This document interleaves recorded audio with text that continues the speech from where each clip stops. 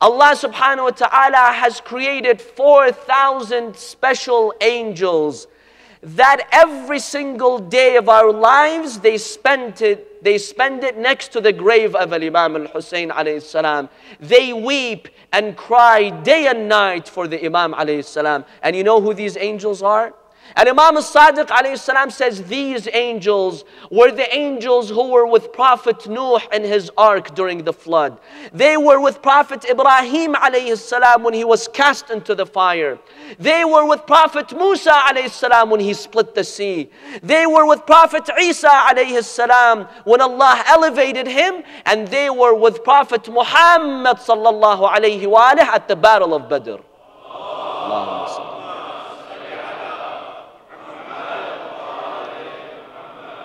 These greatest angels of God, Allah subhanahu wa ta'ala, after the prophets, gave them one assignment only.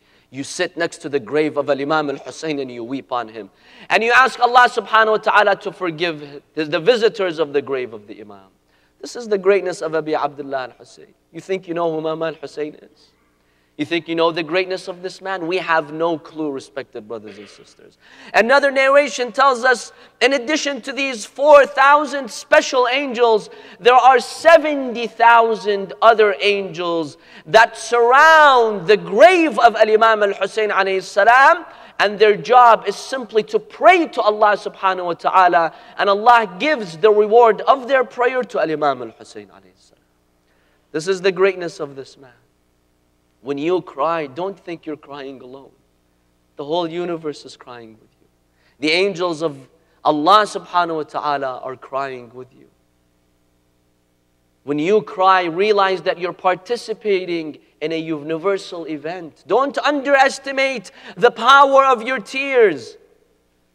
The Imam alayhi salam in one hadith, he tells us on the day of judgment, every eye shall be crying except the eye that cried for Abi Abdullah al-Hussain. On the day of judgment, Allah subhanahu wa ta'ala will not allow these eyes to cry.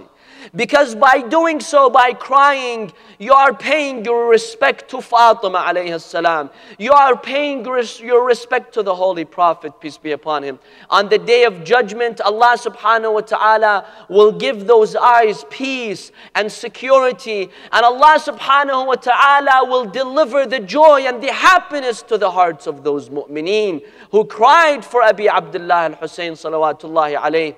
And the hadith goes on to tell us that on the day of judgment, those who cried on the Imam alayhi salam, Allah will give them one amazing honor, that they shall go and sit beneath the throne of God, and they will listen to Imam al-Hussain alayhi salam speaking to them.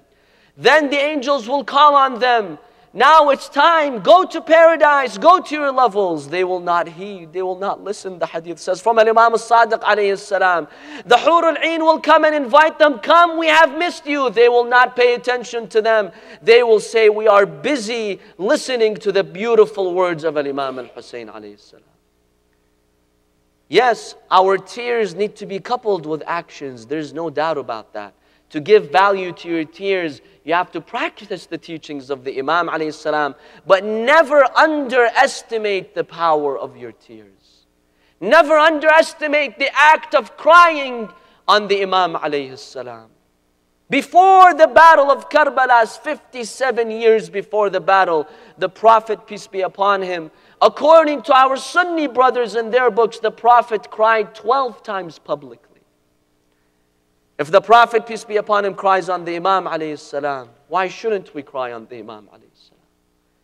We are following the sunnah of the Holy Prophet, peace be upon him.